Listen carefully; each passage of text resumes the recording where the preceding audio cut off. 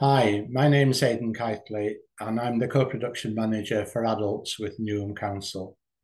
Here are some of our local experts giving you some of their top tips on how to co-produce. Be there on time, and be everybody bring writing pad or pen. If they can also bring, if they want to bring someone with them to help to also support them.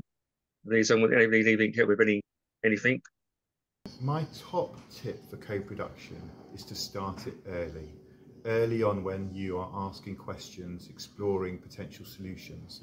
The later you do it, the harder it is to change and the harder it is for that co-production to be meaningful. But if you do it early and you're working together right from the start, you can really shape the journey together.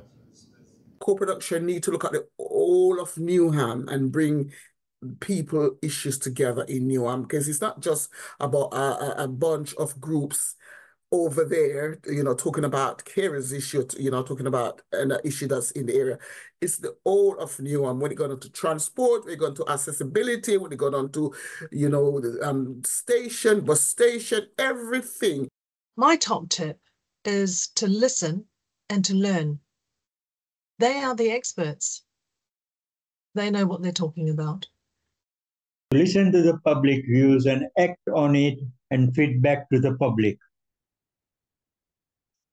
Come to co-production with a blank canvas.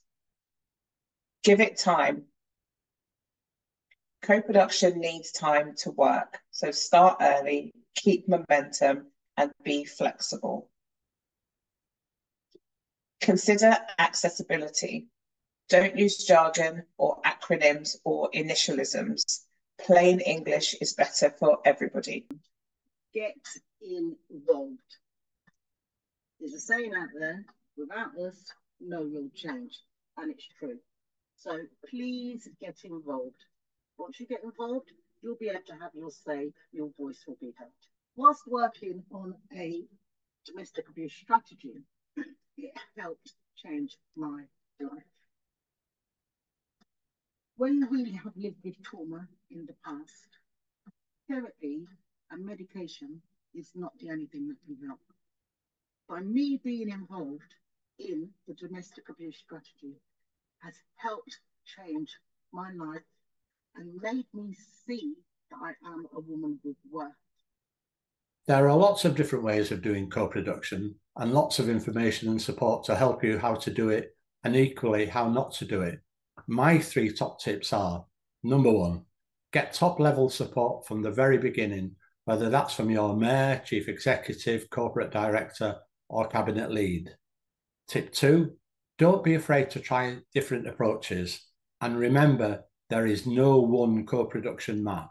Tip three, communicate, communicate, and finally, communicate. But don't forget to have fun as well on your co-production journey. My top tip for co-production is to go in with an open mind. Don't go in with, this is what we want to get out of it, or these are the conclusions we already want to draw. Co-production will tell you things you don't want to hear, and you have to be open-minded enough to hear that you're doing things wrong, and you have to do things differently. I think the most important thing for co-production, in my experience, is to be authentic and bring our whole selves into the conversation, so that we're really talking from everything that we know and experience, and we're listening that way as well.